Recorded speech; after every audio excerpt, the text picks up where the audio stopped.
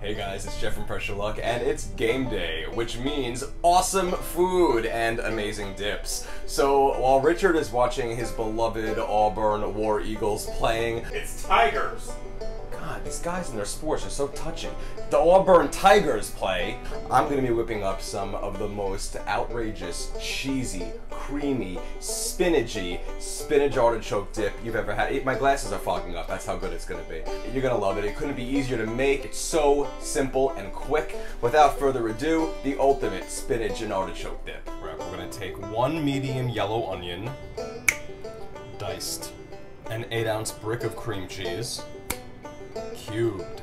Let's take a 14-ounce can of artichoke hearts to have about 8 to 10 of them in there and drain it.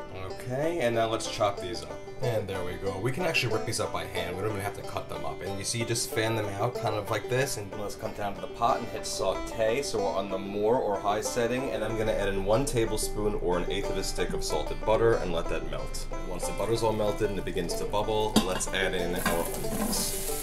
And then let's just stir those up and coat them with the butter and cook for about 5 minutes until the onions soften a bit.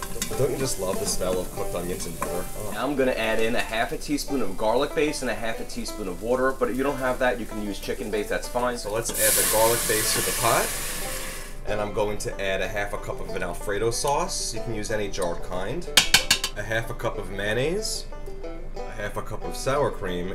Did I mention this might not be the best thing for people who are lactose intolerant? And our artichoke hearts. And let's give all of that a nice good stir together.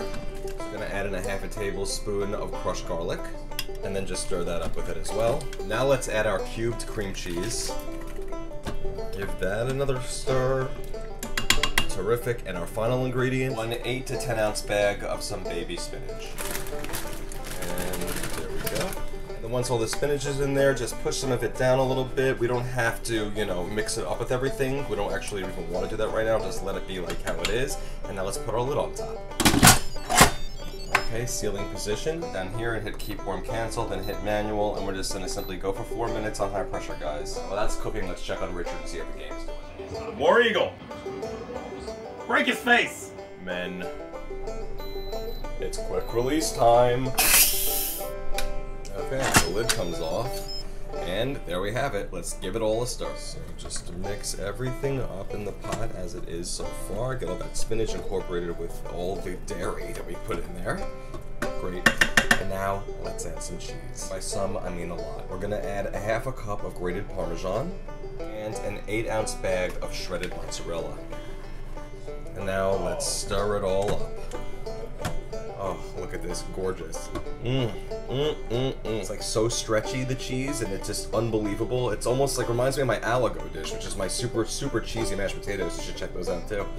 Okay, we have one final ingredient to really set this over the top. It's gonna be some bacon bits. Now don't use the crunchy kind, use the real kind that actually tastes like bacon. I'm gonna put in about 2 to 3 tablespoons, but you can put in how much you want. Add those in, and let's give it all a final stir. All right, let's transfer it to a serving bowl.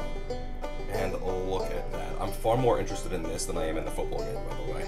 Look at that beautiful dip. Let's take some like garlic toast or some tortilla chips and dip it in there. Even veggies. All right, I'm gonna try it out. Look at this. A lot in here, by the way. This is gonna make a lot. Oh, wow. And this doesn't get any better than this, guys. And it's healthy, right? I mean, there's spinach and artichokes and, you know, some dairy, which is necessary for the food groups, right? Oh, it's so good. I have to take it to Richard to let him try it out. Let's see. Oh man. Good? Very good. Yeah. Healthy too, right? Oh, sure. Guys, if you like easy to follow recipes with amazing results with an easy to follow video accompanying each recipe, go to pressureluckcooking.com and you can hover over any photo there and save it or pin it to any board on Pinterest.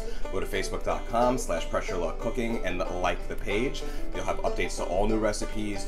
You'll get to see some fun memes, some Facebook Live, all tips, everything. Subscribe to my YouTube. Follow me on Twitter. I have it all. Thank you guys so much. And even if your team doesn't win the game, well, you still have spinach and artichoke dip, right?